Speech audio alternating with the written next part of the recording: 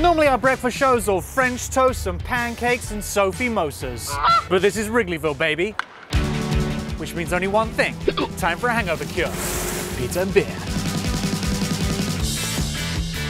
If you haven't been here and if you're used to your pizza having just cheese, tomato, mushrooms, then you would be probably in the wrong place. Some people talk about when Neil Armstrong landed on the moon. Yes, they do. That being a great step for mankind. We like to think about the pizzas that we make as being that next step.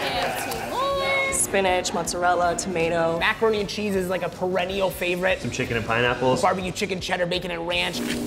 This, as far as I'm aware, is the last step in man's evolution. The next thing that will happen, as far as I understand, is that Skynet will achieve self-awareness. If Skynet does do that, we'll get a pizza for Skynet. Yummy.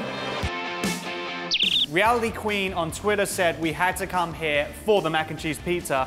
Hashtag duh, but this is our hashtag breakfast show. I'm sure you guys must do some weird, crazy breakfast type pizza. We have done so many breakfast pizzas, but the one I think that you're talking about, Chicken and waffle? Chicken and waffles. Chicken and waffles. is our chicken and waffle slice.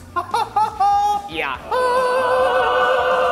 At first you think this isn't gonna taste good. It always tastes amazing. Bread, waffles, chicken, everything you possibly ask for. I would eat the cheese for breakfast, but the fact that they have chicken and waffles is fantastic. All right, enough clucking.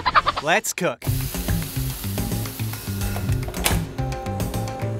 We're gonna preform the crust. Do a little bit of pokes around the edge. So like some of my school teachers used to do to me on my shoulder. That was not nice. Did it work? Oh.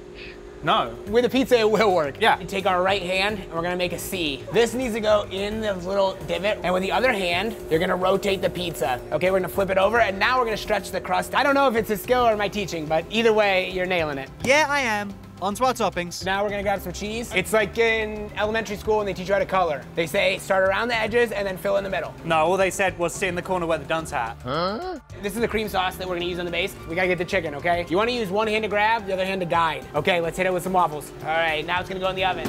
Okay, I've just got just the thing to pair with our breakfast. Sounds good. What's that? You'll see. I'm an artist. Let me work. It's especially good on one of those mornings where you just kind of drank a little bit too much. It's just the combination of sweet and savory. It helped you like sober up really, really good. It's a perfect hangover brunch. I need a little hair of the dog. And I know you're BYOB, so I brought us some Sophie, so should cure everything. Chicken and waffles on pizza. Who would have thunk it?